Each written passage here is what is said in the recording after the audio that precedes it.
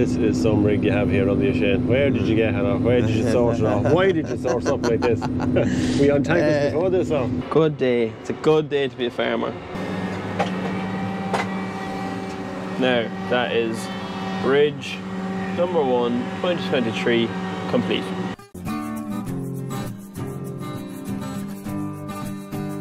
Welcome back to Finnegan's Farm and welcome back to the YouTube channel. So, in today's YouTube video, we will be showing bridging, and we have a slurry tanker.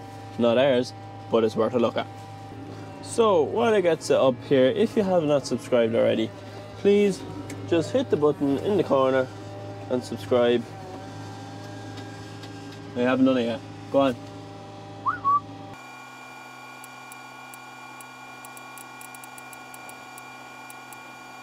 What I done there in a nutshell was I set up my AB line, and now I'm doing my new boundary line as well.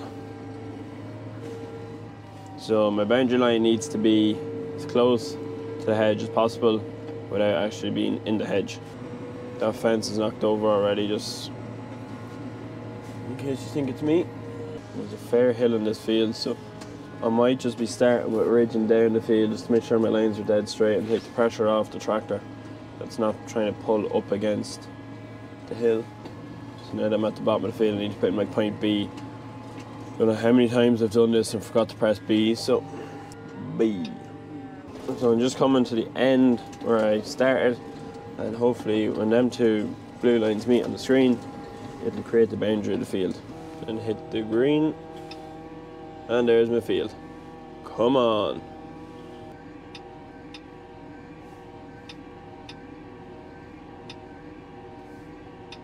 Oh, there's all my lines there. Alright, should we go up to the top now and see how we go?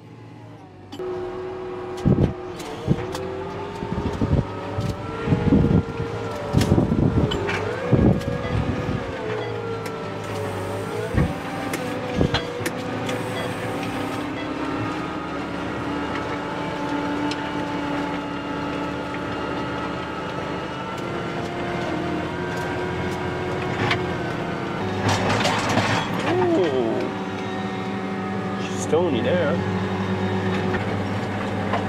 In fairness to Callan, we set the ridger up bang on. She's sitting square as she could get in behind me. We're not even going to attempt to ridge back up, especially with them stones. I'll just go back up to the top and ridge back down. But that's not bad. She's fairly square and straight at that. Now, that is bridge number 1, 2023, complete. So I'm not exaggerating when there's a hill and I won't pull up it. Imagine pulling up that. I walked up it the other day and that was tough enough.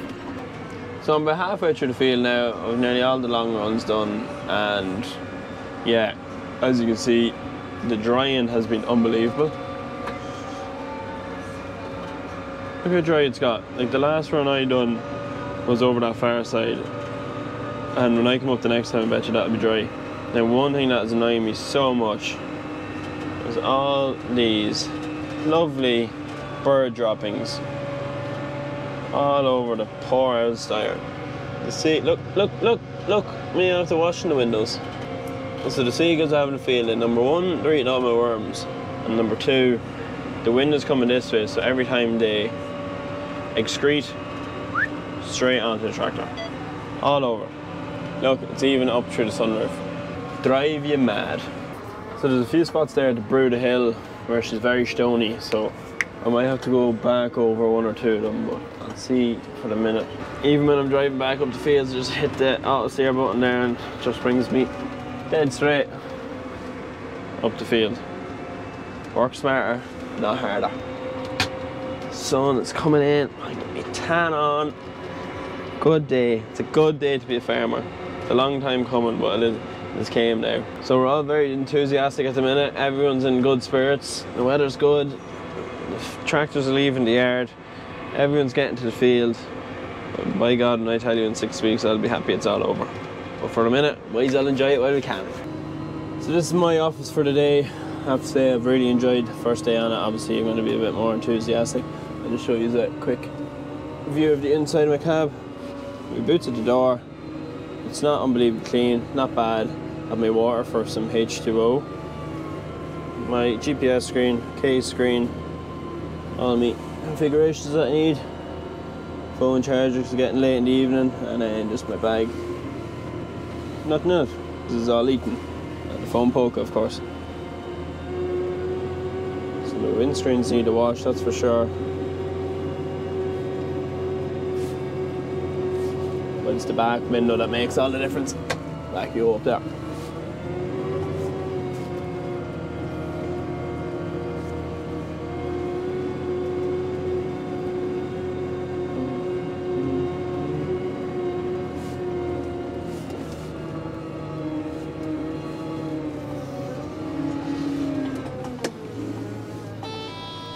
So when you are rigging, it's very important.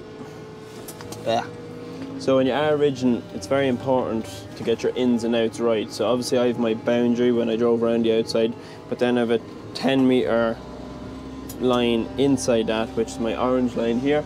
And this orange line dictates when I lift or drop the ridger. So if I go into this run up here, so I set up, the red line will match me up, and then I can just hit this button, steering engaged. And then I need to get this down to nearly 1 or 2 centimeters. Come on, come on, come on, before the orange line, perfect. So obviously the yellow bar at the back is the ridger and the arrow is actually the tractor. So once that yellow bar touches the orange line, I am ready just to hit the button down for my arms, and then I just have to adjust my top link in and out to let it bury itself.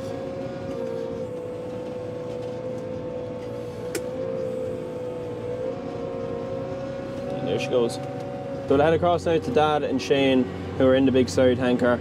I'll let Dad ask the questions, and yeah, we'll see how they get on. So we'll head across to them now. Here with Shane Callan, and we're currently putting out a bit of slurry here. Now, this is some rig you have here on the Shane. Where did you get it off? Where did you source it off? Why did you source something like this? Were you on tankers before this, or?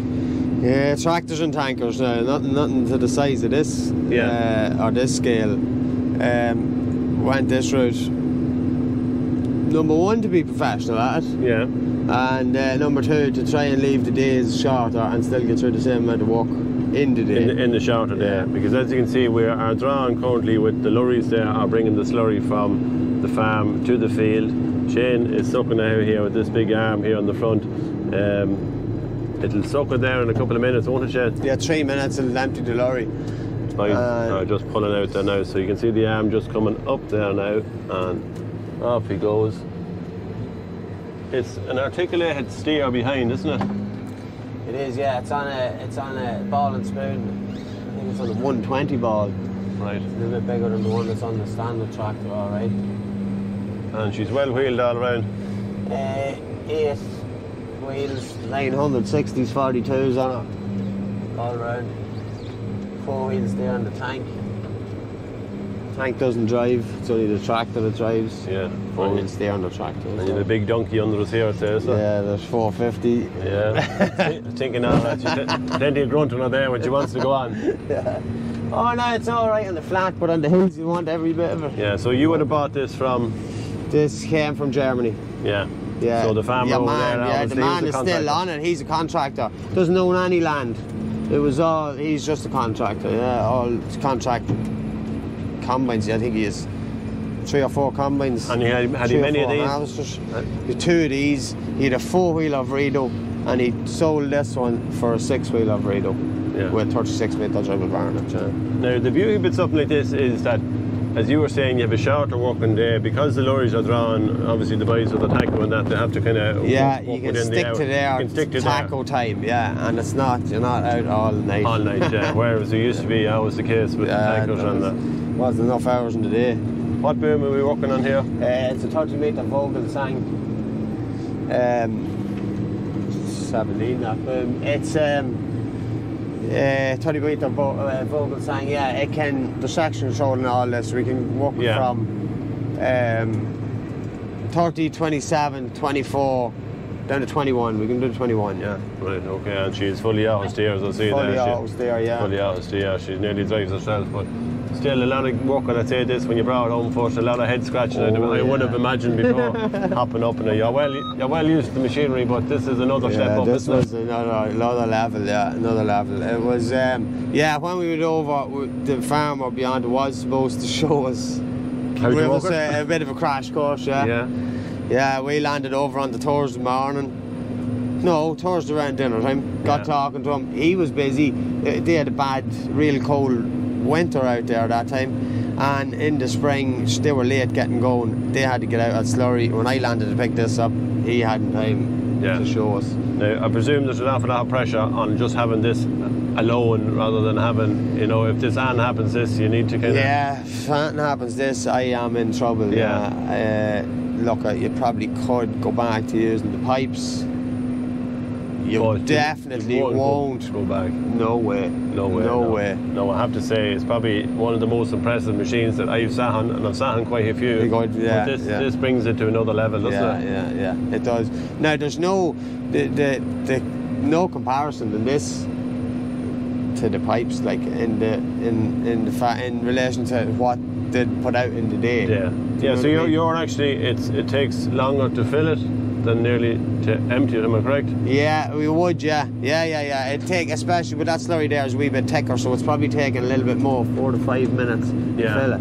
But she'll empty herself. And, so the slurry, the thickness of the slurry will make the slurry. Yeah. Then, when you're working on the 30 metre, you have your pump around 550, right? Okay. So if I shut that back to the 24, it means you can't get rid of the volume of slurry at the same. So your pump will be back to about 450. It'll be back 100. Yeah, we're currently putting out about 4,000 gallons 4,000. Yeah, and you're still able to travel at 4k an hour. Do you know? I was at stuff the other day. It was 5,000 gallons an acre. I was going at Maze Ground, and I was still traveling around 3k. Like, it's still a fair speed to be putting out that amount. Now, when you suck that out, that takes the full Arctic load, doesn't it? Oh, the full load, yeah. This tank will hold 6.5, and the lorry's bringing 6. So I have room to take the whole load out of the lorry, The lorry's going away empty again. Yeah, so I mean, it's some way of shifting a lot of slurry. Yeah. How many lorries would you generally on a draw? Like, it's not a long draw? Not a long draw in there, no. Usually, last year we had, you see, if the lorries can come down the field to this yoke and it never has to come off a track, it's a great job. 4 or 5 lorries, no problem. But unfortunately, we don't have that pleasure this year with a lot of rain. So this is probably some of the first big bursts you're going to get. Yeah. Still in all, I'd still need 4 lorries running with her all the time. Like. Yeah. I have 3 there now, but look, it's just the day that's in it. And is there much maintenance on it? Upkeep on it? No, not really. No, it's just the pump, wear and tear on the pump. Yeah, and empty there now. That's all empty, yeah.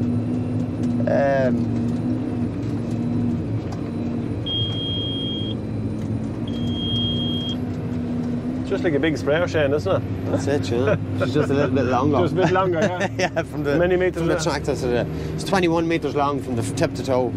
Yeah, and it's long now. You just want to get used to it. But I suppose, like everything else, when you get used to driving, your spatial awareness does kind of. This is it. It'll grow with it. It goes with the territory, doesn't it? Yeah. And she's 50k on the road from job to job. 50k on it, yeah. You don't be long travelling from one to the next. That there is my stone trap that I'm empty, and there at the front of that you can't really see. You'll not see that. Okay. But when you're coming back, every time you're coming back to the lorry, you'll want to be letting this it's just a stone's go or whatever is in it. Yeah. So you just drive up to it here. Yeah, put the arm out. Yeah. You're getting good at this, I see. Practice. So once it goes into the chute there, it's pure suction then after that, is it? Yeah, it's a turbo fill on the front arm, and so you're working off your pressures here on the front clock there. Yeah, that pressure should go up to around 160. Now you know it's full then at that stage. Yeah, no, when the lorry's empty, it'll lose its prime on the arm, and the pressure will drop there. Yeah. Once it's at 160, it's sucking. She's sucking, Claas cab, nice comfortable cab. Yeah, it is grand cab set. Plenty of visibility out of it. You're very clean. You can see plenty. You're very clean for lad that's a Slurry. You're the first clean lad I've seen a Slurry in a long, long time. Yeah, I really like this young. No smell when you go home. Unlucky for the boys that's out there. One lad, he got goosed this morning. He did. Oh, he did, yeah, he did. That can happen. Yeah, that happens, yeah. Not too often, but. No. If they're quick learners. Yeah. Well, they might do it the first time, they won't do it the second time. Right, Shane, so of all the Slurries, which is probably the one with the worst smell, I should say? Now, I know they all do smell, but some of them are just not a little bit worse than the other. Yeah, the Slurries, the duck Slurry probably is the worst, Well, you can see the boys are incorporating it here. We have the big rubber out, and we've the coon disc there in, and we're kind of incorporating the Slurry into the stubble there, into the ground, so it's going to alleviate any of the smell, there won't which be is a that great much job. Smell, Won't be that much smell, but the duck would be probably the worst of the. Now the Cathal Slurry, that is quite smelly too. But depends on what they've been fed on, yeah. You doing much now on cereal ground now, apart from on stubble ground here, and this is for potatoes, and we'll incorporate that. But then you will also go out sometimes on cereals as well. You have used it on cereal land before, haven't you? Earlier stages. Earlier stages, yeah. We top dressing that. We were out earlier on the barley this year. Now it's just too wet this year. We didn't get out as much as we'd like to. But some of the heavier county mead land now, you just might be able to take it. Only one of these in the country, is it? Yeah, I think so. Yeah. It is, it's the only one like this. We've plenty of walking in the UK, obviously, as well. Yeah, there is a good few of them over Germany there. is a big, and so the makeup is the Claas cab, Claas engine, is that? Yeah, it's a Xerion saddle track. Yeah. And 4,000. So the model of them. Yeah. I think they go 4,000, And then the tank behind it, that's made by another company, is it? Yeah, it's a Bauer. It's a Bauer, Or SGT.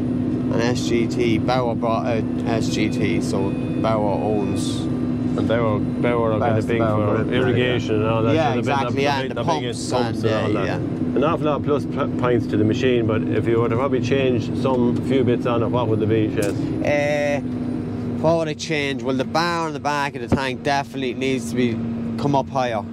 Yeah, like a sprayer, the way you could lift across. Yeah, you can lift across the hedge or across, or even if it had come up higher on one side if you were tilting it. You've no breakaways. You've no breakaway on the bar, no. So for that reason, you'd need them coming up higher. Yeah.